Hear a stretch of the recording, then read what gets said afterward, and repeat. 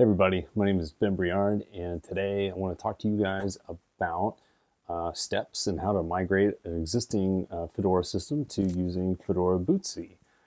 I'm a product manager here at Red Hat. In fact, I work on this technology, and so I wanted to put my money where my mouth is and take my whole media collection that runs on a Fedora box, and my NAS, if you will, and move that over. And so I'll take you through the process of how it went.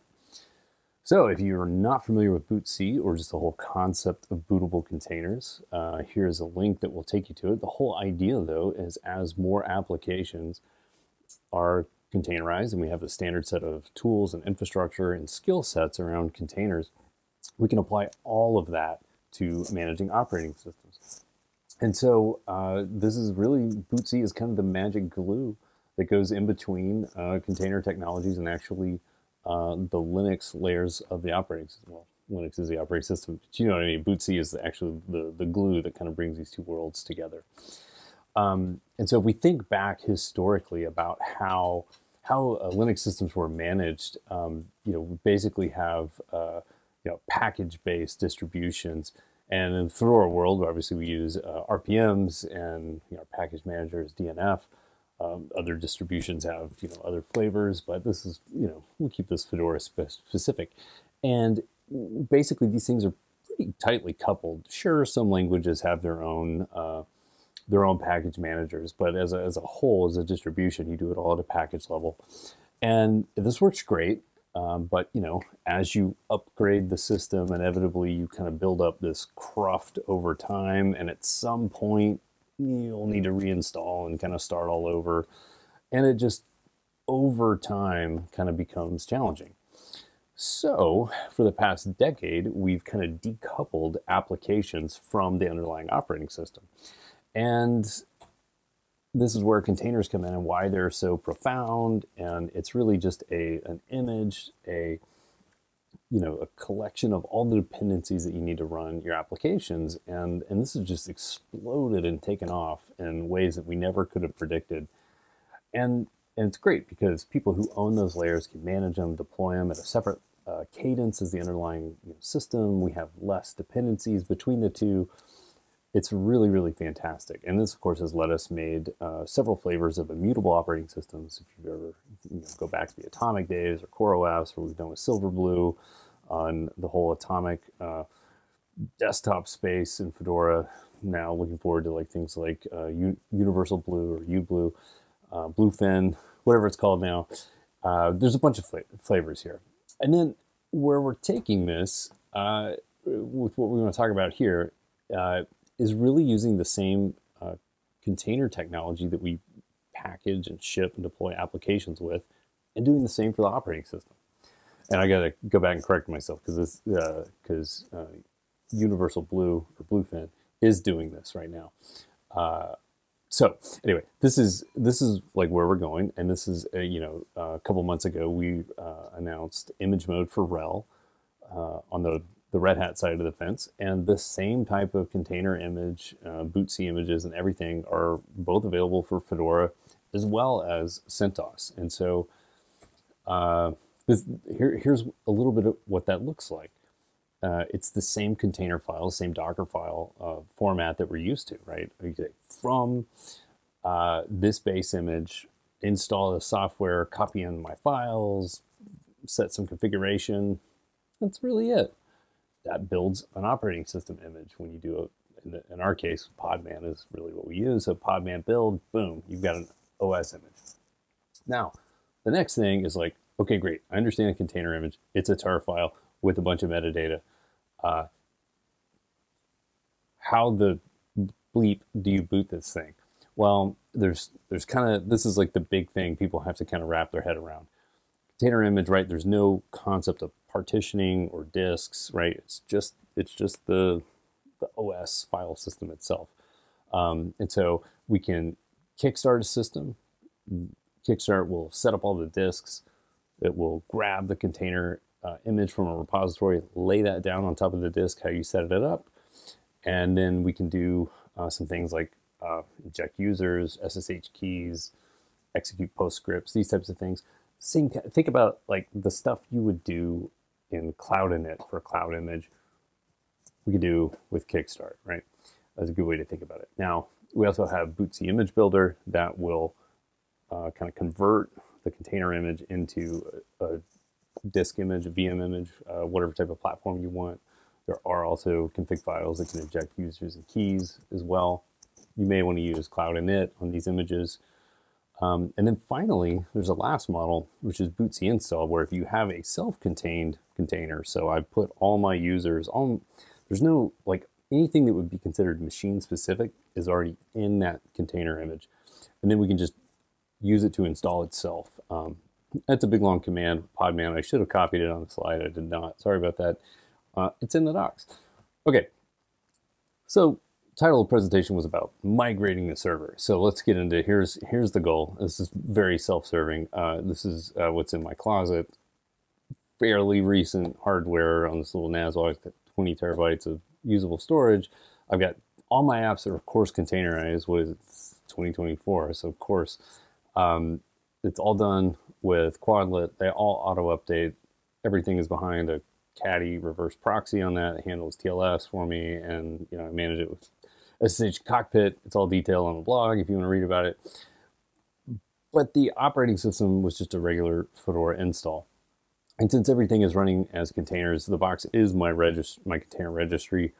I can actually do the whole process and manage the whole system that way too. So obviously, since we're involved in technology, I totally want to use it here too, because it's a perfect use case. So here's how I did it. Step one, I had to go through and find out what are the packages that we care about on this box. So RPM QA, I like to sort them just so they're alphabetical. And I just went through and grabbed all the packages I care about. Now, if you're going through a migration, you don't actually have to sit there and say, I need a kernel, I need firmware, I need systemd. All that stuff's in the base image. So don't overthink that. Just think about like the components that were added or that are significant that are going to pull in the dependencies, right? So you don't have to analyze it too deep. You get a pretty good idea from this slide what I was pulling in. Yeah, and then I just set some unit files and enabled them to run on boot, and then I made directories just for the mounts for all the data drives that I'm going to pull in on the server. Now, next thing, hugely critical, is grab. I had a bunch of config files in Etsy. This is where every single one of my applications, that Quadlet file for Podman lives here. A number of environment files, host name. I grabbed all the network manager configs because I do bond NICs on this box. I have a couple custom unit files and all this kind of stuff, right? Just go scrape Etsy and pull out the important stuff. And then we'll just copy that into our container images. Now, at first, I was going to make a kind of that third column on the install slide. I was going to use bootc install and just put it down on top of the system. There are limitations with doing that on top of LVM partitions right now. So I decided to switch gears after starting this, and this is the kickstart I tried to use. And my goal here was only touch the boot disk that the system is on. And I thought if I could just keep var, not really partition anything, just splat the files down on top of it, that would be great. Did not end up working. So this was what I did instead. By the way, the ignored disk use only was amazing for preserving volume on all the ones that I really cared about. And frankly, I was a little nervous about losing data or just making a mistake, that type of thing. The bootloader line is easy to append options, and you can see I just laid out one big file system, and then I just grabbed my image, set up a couple users and password SSH keys, and boom. Now I do have a lot of mounts on this box, So, use etcfs tab to define your mounts, and then systemd will scrape that or it has a generator that will convert that into mount unit files. So my plan was to actually go grab the mount units and just use that on the new box.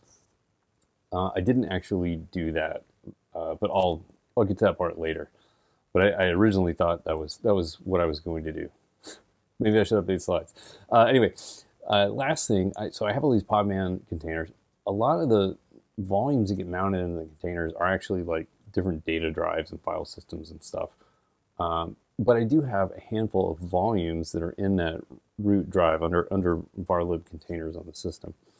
And basically, I'd never used Podman volume export before. It's so easy.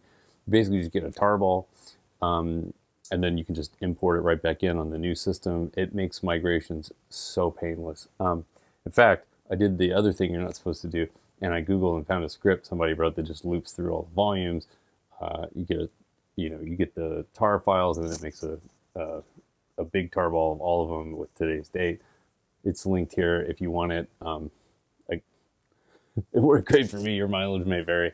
Again, just running scripts off the internet, maybe not the best idea, but it worked great here. Okay, and then of course, if you're going to migrate an important system with important data on it, like this one's really important to me, you should test it first. So I have another bare metal box where I did a couple of attempts there just to make sure everything was good before we went to it. Okay, so last night I flipped the system, and here's what went right. So no data loss, everything worked as expected. It was great. I was nervous about that, and I guess I didn't need to be. So all the container apps came back on. They're all perfect running. Like anybody using one of the apps on this server would have no idea anything happened to it. So ultimately, I probably should have put this bullet first, but this was much easier than I thought it was going to be. I did use bootc switch to change. I did the install from Quay, and then I moved it back to the local registry after it came up, and just switching that from the different containers and starting the upgrade cycle, all of that works just beautifully as expected. Yeah, and then so for the etcfs tab, what I did was I took the old one and named it etcf or fs tab old, and I just grabbed all the lines except for the the new boot, the root directory, and just put them on the one on the new server, and mount -a, boom, everything comes up great. So that was super easy.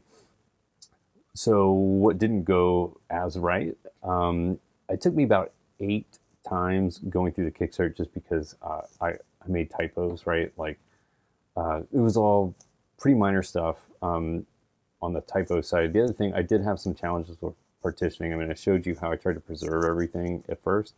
So I did have to, after that failed once, I was like, I don't want to spend too much time trying to make that work when it's not ideal for certain reasons.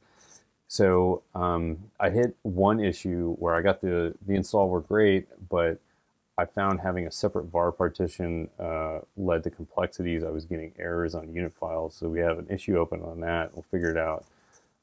So for the time being, I just want one root logical volume. If I just tried to grow that one volume to the full terabyte boot volume, I got another error message in Anaconda, so I had to set a fixed size of like 800 gigs, and that's fine. It works great. So that's fine, sufficient for now. But that was one issue.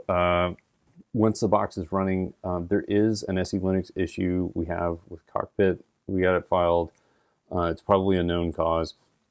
Basically, I just have to set and forward 0. You can use Cockpit. Turn it back on when I'm done, and so we'll figure that out. It's not a blocker. What else I screwed up? I've totally forgot about firewall rules. There should have been a section in this about grabbing those. So I had to redo that. It wasn't too bad, but I do have a couple complex rules that I had to go reinvent. first thing I did on the box was try to Vim a file and was like, oh crap, I don't have Vim. So I had to go, second update.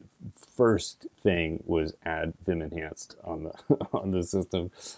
And then I failed to get the cockpit. I forgot you have to set up a reverse proxy, or my setup has everything behind a reverse proxy, and there is a config file for cockpit that I totally forgot to scrape. So just make sure when you're going through Etsy on moving any systems that you just, dot your I's, cross your T's. Here's just a quick screenshot. I logging in is kind of lame right now. There's not much happening on the box, but just so you can see, this is what the system looks like. Okay, so now that we've moved my box, it's all built on a container. That container was deployed via Kickstart. Now what? Updates are in my control. So whenever I build a new image and push it to a registry, the system has a timer that will automatically go and grab that update and apply it. If there's not an update in the registry, nothing happens. So what I'm probably going to do is change that apply updates timer and schedule that to run at like 2 or 3 a.m., something like that. And then if I have a new update, it will apply it. And I'm probably going to have another systemd timer that will do a new build. I'll probably do it weekly and have it boot on the weekends, and it'll just cycle through. Now, I'm totally comfortable doing that because if there is a problem and one of these goes bad, I can roll back to the previous. So I think this is really, really great model. Again, this is what I'm doing for all the applications on the system, so this actually feels really great. So lessons learned, by the way, there's a screenshot of the little home portal. Everybody's got to put their sprinkler system and 3D printer on their network, right? Lessons learned. I think right now, pick your installation path. Like, you probably know the environments you're targeting. Pick that because it will influence kind of some of the stuff that goes into your container image. I spent some cycles thinking about making users and injecting keys and doing all this stuff into the container image that I probably didn't need to do since it was just going to kickstart the system. So definitely that's my advice right now. Also, the docs are really, really good. So take a look. The team put a lot of work and cycles into this. So really, like any part of the OS that you have a question about or aren't sure, there's probably a section in the docs on that. So ultimately, like, it wasn't so bad. It was pretty easy. I will say though, I think an interactive installer probably would have made this go faster. Like, since it's a one-off system, like the value of putting a bunch of time into a Kickstart is probably diminished. If I was going to deploy, more than one of these, it would be well worth it, right? So it'd be nice. We need to get to where we have an interactive installer, I think. And then, yeah, I kind of already covered the last one. So that's it. So yeah, if you do have a system that you want to migrate, I found it pretty easy. I think again, some of the big things that actually made that easy though, was everything was already containerized on my box. So that's a huge advantage right there. But many other systems, use cases, applications, and so forth will work well in this using these bootc images. So definitely encourage you to check it out. Thanks for listening to me ramble on and on about this. But we've got, here are some discussion links. We do have a matrix room. There are images for Fedora, CentOS. I didn't link the RHEL one on there, but you can Google it, find it. Some of the other projects, Podman Desktop has really great plugins. In terms, obviously you can build containers in it, but you can do this on any operating system. So you have Mac, Windows, and then there's another bootc plugin that will take those container images and convert them to disk images for you. So again, it's super handy, especially if you're on a non-Linux system or a corporate one.